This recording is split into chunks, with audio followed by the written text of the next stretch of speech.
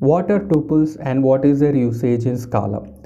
Now, tuples are used in other programming languages as well, like Python. So, if you're familiar with Python, you will understand what tuples are. But let's understand what tuples is, right? So, tuples are basically ordered collection of elements, and they are often used to hold a small fixed number of values of different types.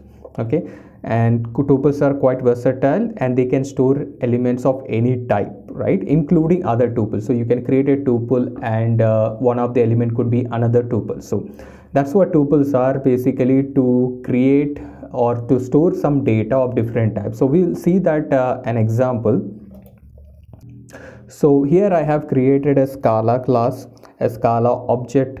Now here I have created a tuple. This is how you create a tuple. This is a tuple name. I have given it as my tuple. So you can see different types, right? Integer, string, and double. So this is your integer, then you have a string value, and then you have a double value. So any type of data can be stored in the tuple. Now how do you access this data? So this is number one, this is number two, number three, right? So basically you give a tuple name, you say a dot, and then underscore 1 would be your first element, underscore 2 would be a second element, underscore 3 would be your third element. This is how you are accessing the tuple.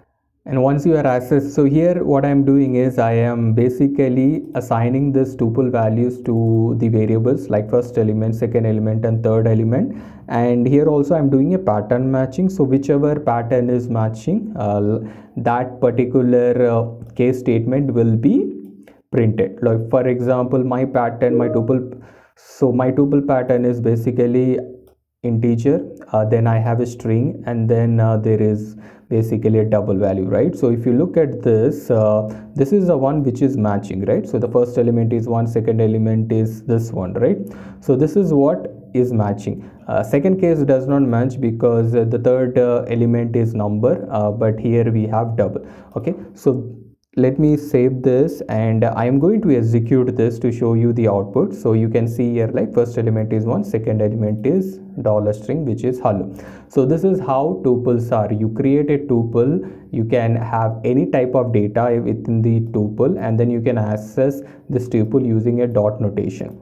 Underscore 1 would be the first element, underscore 2 would be second element, and so on, right? So this is what tuples are. I hope this was helpful, and I'll see you guys in the next class.